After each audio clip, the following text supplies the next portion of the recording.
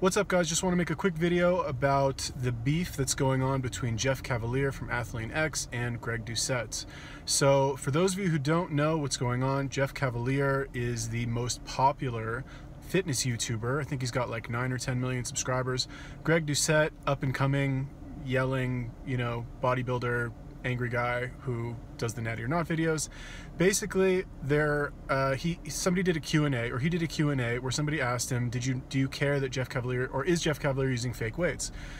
He looked at the video, he said yes, and he played a couple of the clips. If you watch these clips, you can see that they're fake weights. It's pretty obvious. And at first, Greg said, he's like, but I don't care. Like, who cares if he's using fake weights? It doesn't matter, because he's not claiming to lift a lot of weight. He's just using them kind of as like a visual representation, like a reenactment, almost like in a crime show. He didn't say that, that's just what I'm saying. And then he just released another video, I think it was today, where he completely reversed his stance, and he says Jeff Cavaliere's a liar. He claims, and this is all backed up with like little video clips, he's like, he claimed to deadlift 500 pounds here, he can't deadlift 500 pounds, and he made this whole like 15-minute video just really kind of tearing Jeff Cavaliere apart, as Greg Doucette does for all of his other, admittedly lesser-known fitness YouTubers. Okay, so I'm gonna give my take on it, not that anybody asked or cared, but I'm gonna do it anyway. So here's what I think. I don't think it's really that big of a deal that Jeff Cavaliere is using fake weights. Yes, it's dishonest, and to be fair, I haven't like done a lot of research on this. I'm kind of just going off of what I've seen from Greg Doucette's video, but let's take that at face value, because I'm sure Greg Doucette did his research, and I'll just kind of use him as a source. So let's assume that Jeff Cavaliere is claiming to do 500-pound deadlifts, and he's just using fake weights in his videos for whatever reason. Maybe he doesn't want to actually do the list, maybe he doesn't want to warm up, he doesn't want to actually have to film himself doing the lifts there for whatever reason. I don't really even think it's that big of a deal. Okay, of course, what's the problem is that when you sell programs, and when you give, well, really just when you sell any sort of fitness information products, you need to be as honest as possible, because people are going to look at you and say, okay, well, this person says I should do this, this, and this is what their body looks like. So if I do what they do, if I do what they say I should do, then my body will also look like that.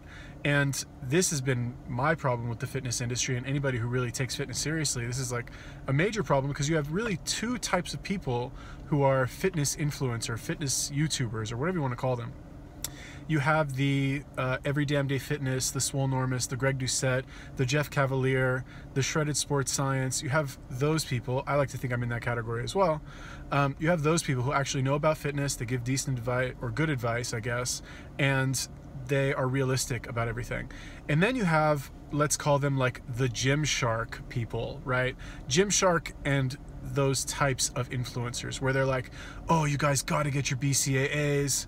Here's my like extreme BCAA supplement. I love the taste, it's amazing. Oh, you got to get your, I don't know, L-carnitine, it's amazing. And they just basically are in really good shape. They're really good looking. They're probably very charismatic. They have great genetics and great bodies, and they kind of ride their attractiveness to success in the fitness industry, when in reality they are kind of just coasting on their genetics, and they don't actually know that much about fitness or how to teach somebody else fitness. It's very like bro sciencey.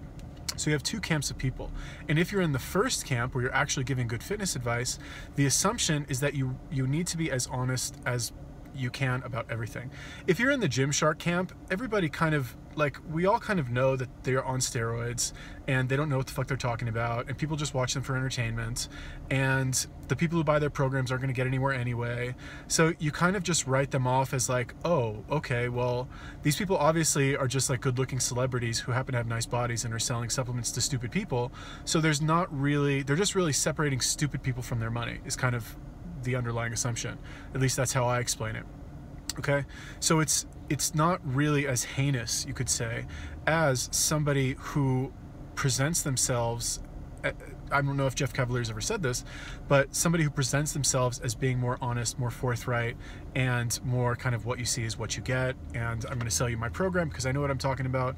I think he's a physiotherapist or something, or physical therapist. that's the issue, right? I don't know if that's Greg Doucette's issue. His issue is like, you're saying you're lifting more weight than you really are, and that's dishonest because you're selling programs. That's, I think, a very specific symptom of what I said, right? Does that make sense? Hopefully it did. We're gonna move on anyway. So anyway, here's what I think. Here's why I think this is not really that big of a deal beyond that initial thing.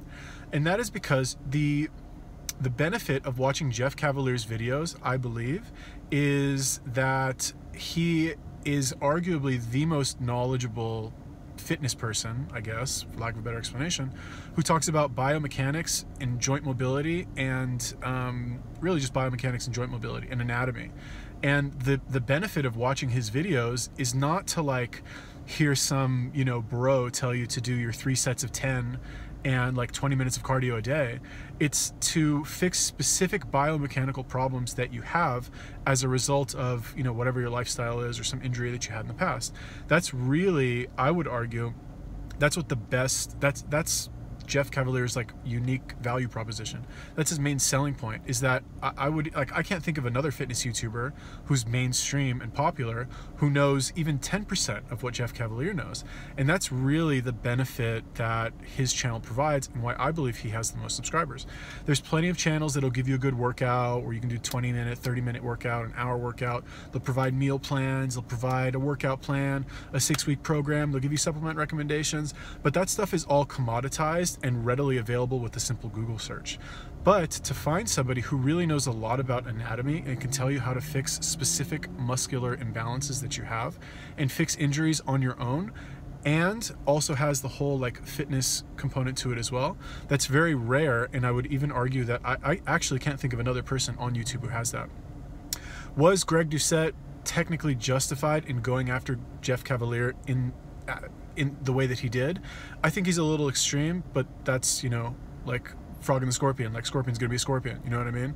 That's just how Greg is. He's just gonna go after people like that. That's what gets the views, that's what creates the drama. I don't think that, like, despite all of his yelling and exuberance, I don't think that what Jeff did is really that bad in terms of just using the fake weights. That's just me. Is it dishonest? Yes. Is it unethical? Yes, you could make that argument as well. But, period, right? Like, let's say that, you know, unless Jeff has some good explanation for it, I don't know, maybe he does. But again, like I said, that's not the value of his channel, is to watch Jeff put up 500 pounds on a deadlift or a bench press or something. That's not why people watch his channel. And that's not like, it's like being mad at Nike for like making, I don't know, fucking bad shorts or something. Like, who cares? Nobody cares about Nike for the shorts. You buy Nikes for the shoes. You know what I'm saying? Anyway, that's just my opinion. I could be wrong, but let me tell me, actually, not let me know, or I guess, yeah, let me know. Let me know what you guys think about this whole Jeff Cavaliere, Greg Doucette thing that's going on. Leave me a comment down there. If you like this video, click that like button, subscribe to my channel, share the video. Peace.